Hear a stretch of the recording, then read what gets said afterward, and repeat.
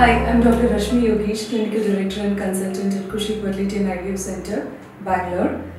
I'm here to share with all of you about the science of infertility and also to share about how one feels when they go through an IVF, and one should know about the things and facts and fictions about IVF.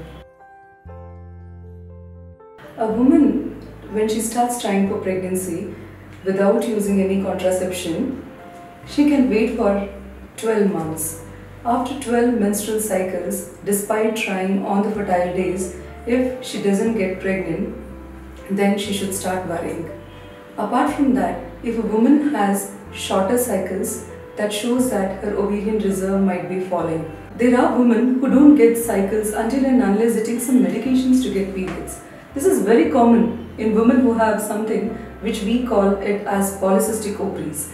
These women don't ovulate regularly, and that's the reason why they don't get periods regularly. Sometimes they have to take some tablets to get periods, or just wait for 3 or 4 months to get periods. And most of these cycles that happen after 3 or 4 months are anovulatory cycles without ovulation. It all goes to say that without ovulation a woman cannot conceive, and that is the reason why she has to approach doctors to ensure that she has her ovulation and also a real trial for pregnancy. Of course, when women get married, in the first few months when they start having contact with their partners sexually, they do experience some discomfort.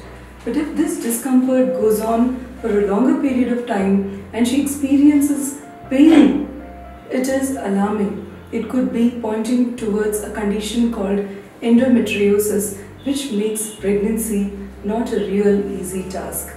Endometriosis needs to be addressed as early as possible, and these are the women who would need an IVF as soon as possible. So pain during periods, pain during sexual intercourse are things that have to be addressed as early as possible. Some women either lose weight drastically or gain weight drastically. Drastic weight gain could be a pointer towards increased resistance towards a hormone called insulin, and it could be a progressive condition of polycystic ovaries.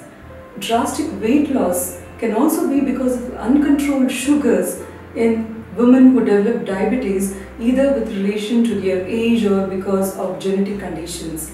The most important endocrine gland that plays a very important role for menstrual regularity and for conception is the thyroid gland.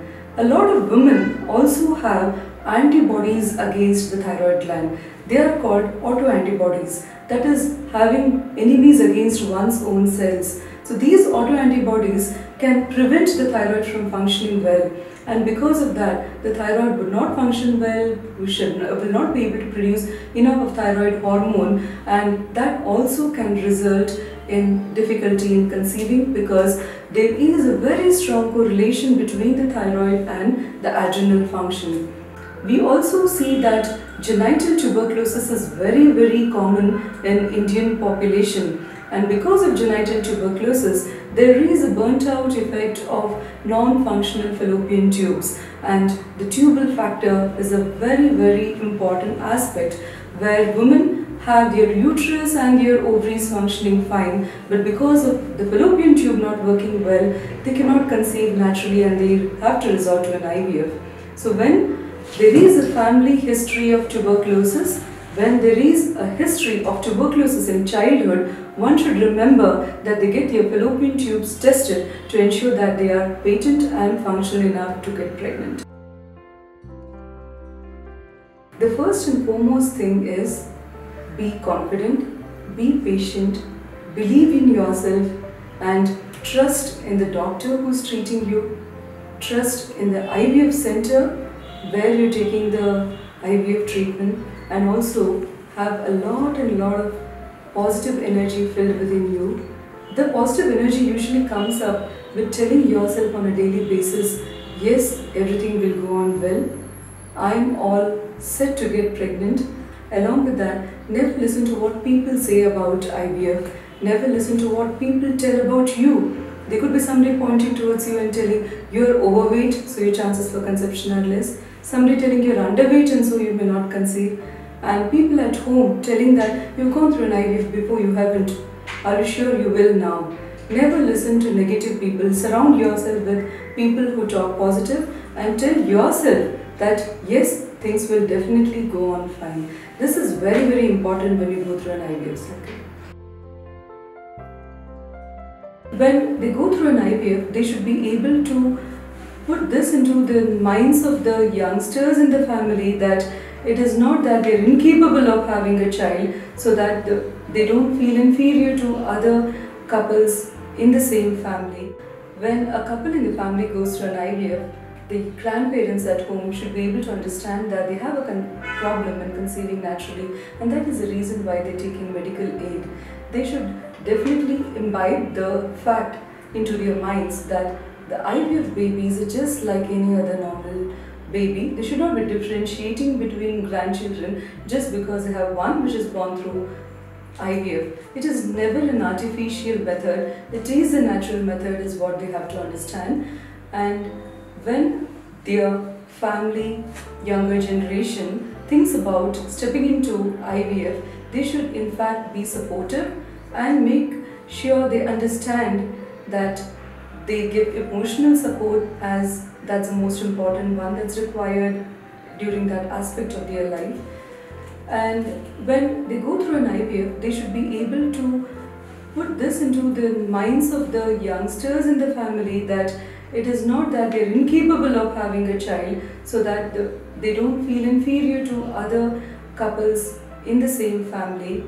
They should also be able to understand that when they go through an IVF, it is this egg of the woman and this sperm of the man that is used for an IVF until and unless conditions happen in such a way that either of them don't have their own gametes.